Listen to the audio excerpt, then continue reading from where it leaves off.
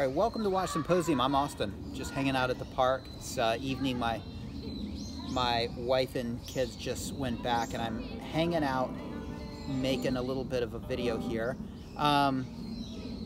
So now let's talk about equality. I've been meaning to talk about this, and in fact, I pictured myself making this video in a busy station, not in a park at dusk.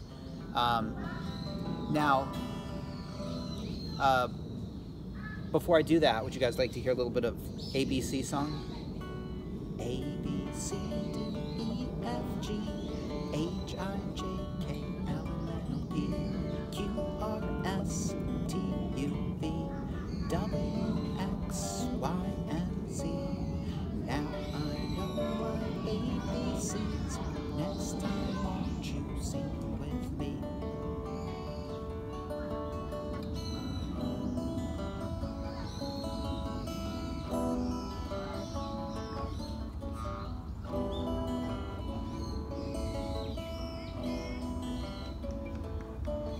A, B, C, D, E, F, G, H, I, J, K, L, M, N, O, P, Q, R, S, T, U, V, W, X, Y, and Z.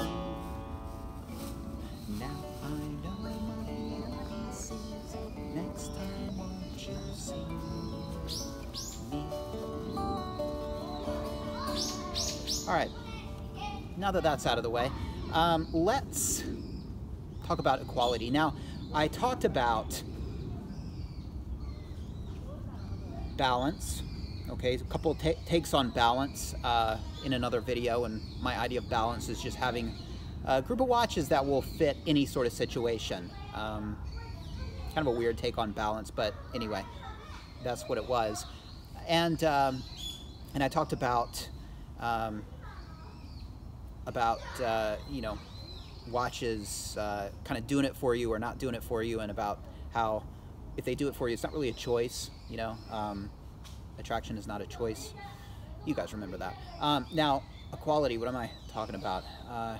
Well, it has to do with equality in a collection and your conception of the, I guess,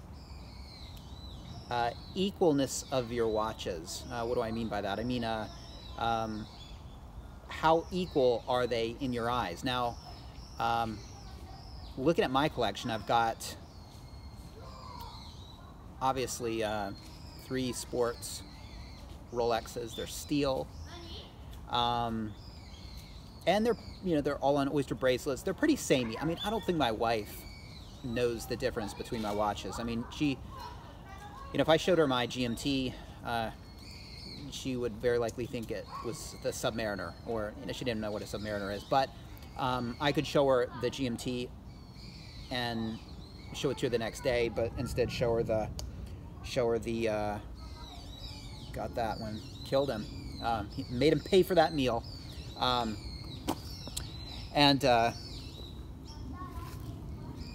she wouldn't really know the difference. Okay, she just you know, it just wouldn't register. But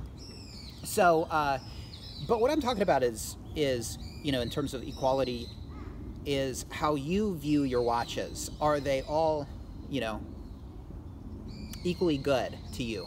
And looking at my collection, you guys would probably, if you didn't really know the nuances of the watches, you would probably think, yeah, I mean, they're all sports Rolexes. They're all pretty much very similar pieces. Now, of course, the GMT is a little bit more desirable at the moment, but aside from that, they're pretty samey, right? They're pretty uniform. But that's not the case. When you look a little closer, it's just natural to look at very similar pieces as not really equal. And, you know, when I decided to, you know, get sports Rolexes and steel ones, I think before I really had the collection, I kind of imagined, you know, having very similar pieces, and because they were similar, I wouldn't really favor any one. I mean, you know, they're all more or less kind of about the same price in a way, and made out of the same material and can stand up to the same situation. So I wouldn't really favor one over the other, and that's one thing I didn't want to do. I didn't want to sort of depend on one watch and hoard the others. I wanted to use all of them equally, and that's one of the reasons I went for sports, steel, oyster bracelet, having Rolexes. But they still are not equal in my eyes, and it has a lot to do with their history. You know, if I had gotten all of them new, I probably wouldn't be having this conversation. But you know, the start in chronological order of how I got them. The sub was okay. It had been polished, and it didn't come with a box and papers, and now I've got an aftermarket bezel insert on it. So I don't really look at that as like a collectible watch, in the sense that I don't think it's going to, you know, shoot up in price. I don't think collectors would really want that watch. Could I sell it? Yeah, but the person that would buy it would be, you know, a regular person that wanted to use it, not hoard it, collect it, you know, that kind of thing. So, and the same goes for the Explorer 2. That's got an aftermarket crystal. The crystal had a little something in it, and I just decided to replace the crystal, and so that hasn't had a polish, right? Unlike the sub. So I tend to hoard my sub a little bit more. I don't use it as much as, say, this. Hadn't been well, I haven't had it polished. It's got nicks on it. It's begging for a polish. So I tend to use this. So this watch I don't view as equal in my collection. So it kind of gets more wrist time because I'm a little bit more cavalier with it and casual with it. All right, now let's talk about the GMT Master 2. That's by far, I think, the pinnacle of my collection. It's box, papers, it's in really good condition, and here's the thing, it's never been polished.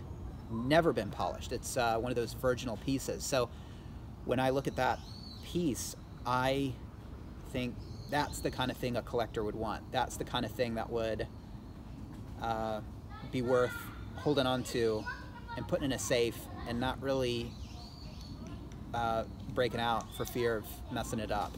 And that's a shame, because I got my Rolexes and my watches to use, not to hoard. Yet I can't really help but hoard that watch because of the potential, you know? I mean, I get a big gash on that. Well, it's gonna have a big gash, or I'm gonna have to deflower it, you know what I mean by that, polish it, and then it's not a unpolished piece anymore. So equality is difficult to achieve, especially if you're going pre-owned. Okay, I talked about regrets in another video. Are there regrets? Well, not big ones, but yeah, I'm sort of on the fence about whether the tritium dial is a regret or not. I mean, I do like the idea of having a tritium dial that's going to age, and you know, will I have to get Luminova hands at some point? Perhaps. But I've kind of come to grips with that. In a way, it's like, well, you know, I mean, that would be sort of unfortunate, but I'd still have that dial. You know, that if it started getting a patina, I'd still have that to enjoy. And that's better than nothing, right? I think it would be a terrible decision to replace everything, and then all of a sudden, no patina, okay? Everything would be uniform, but it would just be, you know, no patina to enjoy. Better to have a little patina than no patina, I guess, is what I'm saying.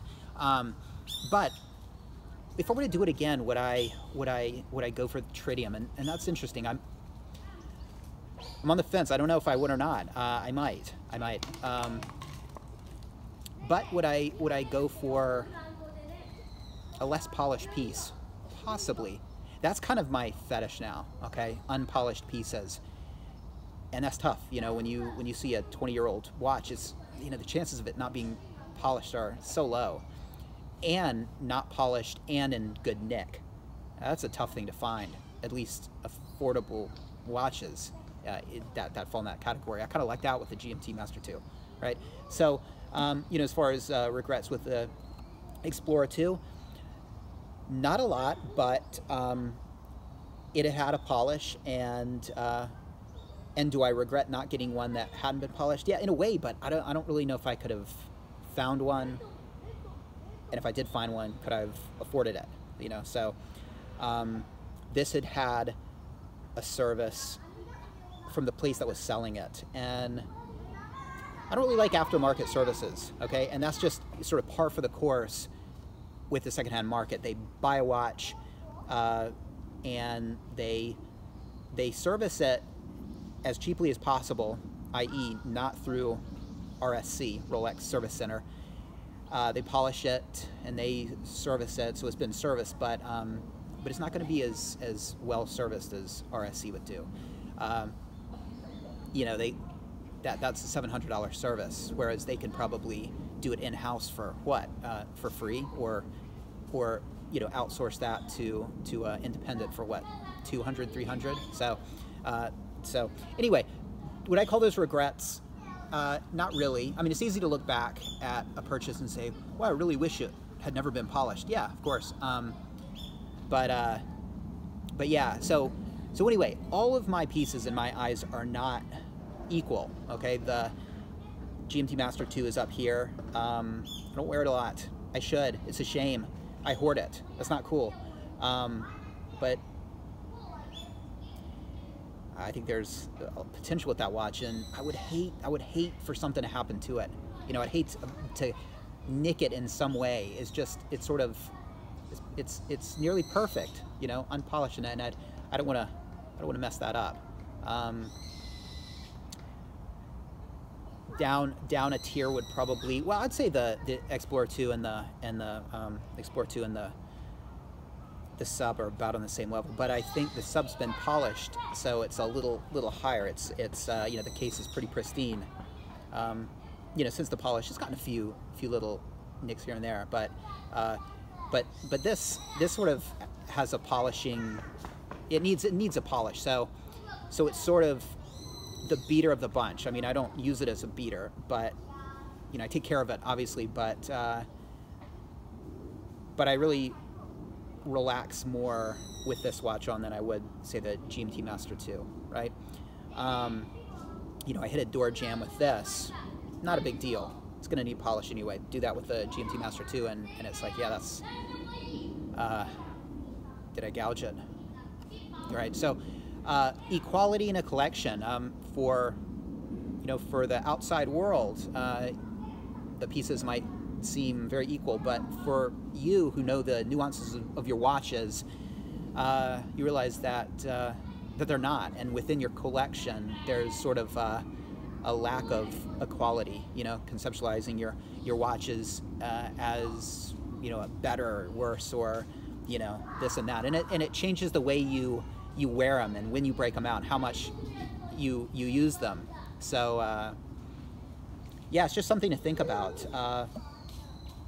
You know, quality is a good thing in a collection because you're probably going to use all the pieces more, but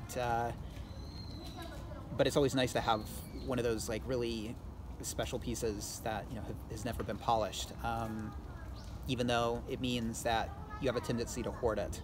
Anyway, let me know what you think. Take care. See you next time.